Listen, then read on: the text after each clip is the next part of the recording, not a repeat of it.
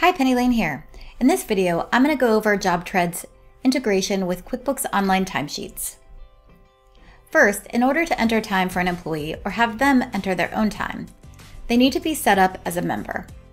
To do that, click the Settings from the left menu bar, then click Members. Click Plus Internal User, enter the employee's name, email address, phone number, and their role. The roles in JobTread are really dynamic, and I'm not going to go over them here, but there's a great video in the JobTread library. Remember too that when we set up a new member, we have to map them to the employee in QuickBooks Online. That's going to be done here under Settings, Integrations, QuickBooks Online, and Employee Mapping. For this example, we're going to enter time for Dante Simmons.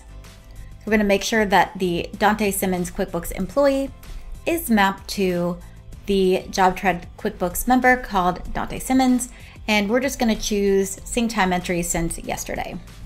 Let's go back over to the members and talk about entering the rates. For Dante, I have 3 rates set up: standard, overtime, and prevailing wage.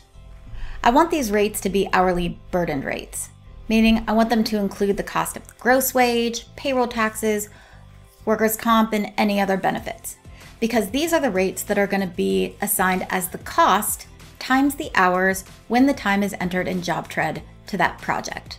So I want to make sure that I'm including all of the costs associated with paying that employee. Let's go ahead and enter some time for Dante. From the left menu bar, select Time, then select Plus Time Entry. We'll choose Dante from the menu, and we're going to choose Standard Time for this example, and James Fox Residence. For the item, we'll select Framing Labor, and we're going to enter 8 hours for today. We'll go ahead and approve this time. Only approved time will show up in QuickBooks Online, and then click Save. Let's also do one more time entry for Dante. We're going to enter some more time for him today, but we're going to make it overtime. We're going to say that he worked 1 hour of overtime. We'll approve this and click Save. Now let's see what this looks like over in QuickBooks Online. In QuickBooks Online, this time is going to show up on the weekly timesheet.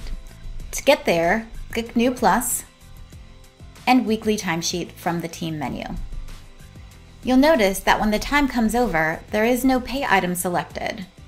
This is because there is no API access to QuickBooks Online payroll items. So once the time comes into QuickBooks Online, if you want to use it to remit payroll, you'll have to go to each weekly timesheet and edit the pay item. For example, this line item is regular pay, and this one is overtime pay. Once I've done that, I can click Save and Close, and now I'll be able to use this time in QuickBooks Online to run payroll. You might be thinking, wow, that's a lot of work, especially if you have a lot of employees. In that case, I would recommend checking out JobTread's integration with Gusto, where the overtime and regular time is all mapped correctly. From Gusto, you can just import that time directly into QuickBooks Online instead of using QuickBooks Online Payroll. If you are going to use QuickBooks Online Payroll, one thing you need to know is that you'll need to make sure your subscription is the core payroll subscription with QuickBooks Online.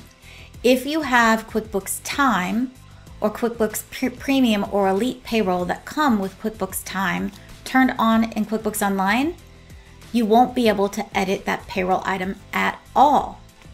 If you have any other questions, please email support@jobtread.com.